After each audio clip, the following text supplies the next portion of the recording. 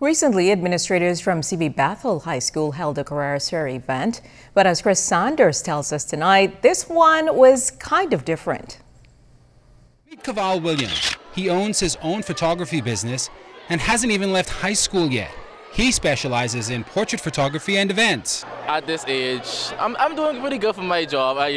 Trying to get out there, starting a little early. I'm not trying to wait until then and then try to start up, because it's going to be a lot more people trying at the same time as me. So I feel like I have a little more advantage towards people who might be trying to wait till later on. But that entrepreneurial spirit is exactly what CV Bethel High School hoped to develop in students at the recent careers fair.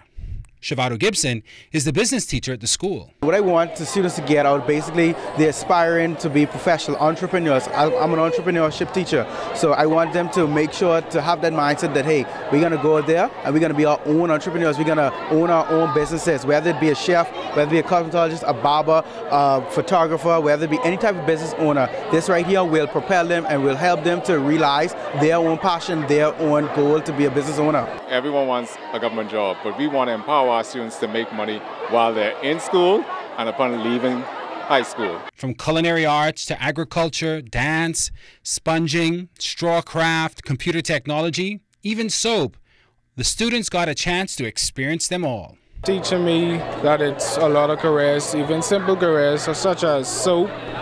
I didn't even know you could make a lot of money off of soap. It's a lot of opportunities, especially for the tourism and hospitality industry.